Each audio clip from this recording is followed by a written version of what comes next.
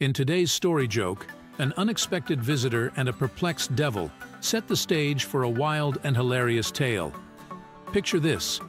The devil, engrossed in the Codex Gigas, the legendary Devil's Bible, is stumped by a missing data file. What follows is a chaotic adventure involving giant mice, panicked grandchildren, and a twist you won't see coming.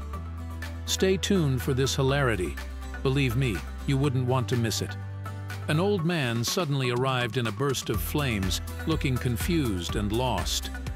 The devil, busy flipping through the Codex Gigas, the largest extant medieval illuminated manuscript known as the Devil's Bible, frowned. He was unable to find this old man's data file. "This can't be right," the old man grumbled, looking at the devil. "I've been a good man my whole life." The devil nodded apologetically. Most people said this when they arrived at hell. "Why don't you start with how you died and we'll figure it out?" he suggested. The old man sighed and began, "Well, I was out with my grandchildren, enjoying a fun day out.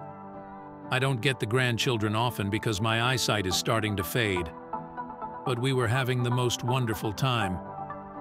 "Go on," the devil said, glancing at the full-page portrait of himself in the Codex Gigas. Legend has it that this manuscript, created in the early 13th century, was completed overnight with the help of the devil himself. But I needed to keep going. You see, with mice, you need to see their guts to know they're dead.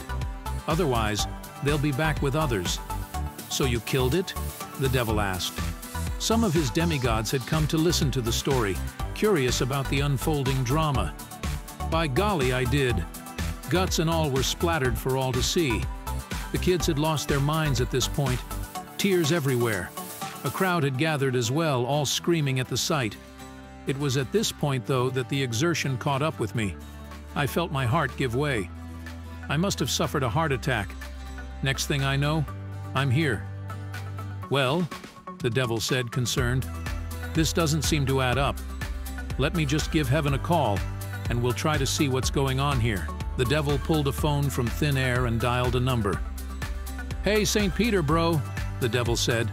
"I think I've got one of yours here. His story checks out. Must have been a mix-up." The devil nodded as a voice on the phone spoke back to him. He gave the old man a silent, celebratory thumbs up as the voice continued. The devil covered the phone speaker with his hand, turned to the old man and said, "You're all good. They just want to know where you were when you died, the place which you remember the last time before you landed at my gate." The old man nodded. "Oh, that's easy. I was at Disneyland."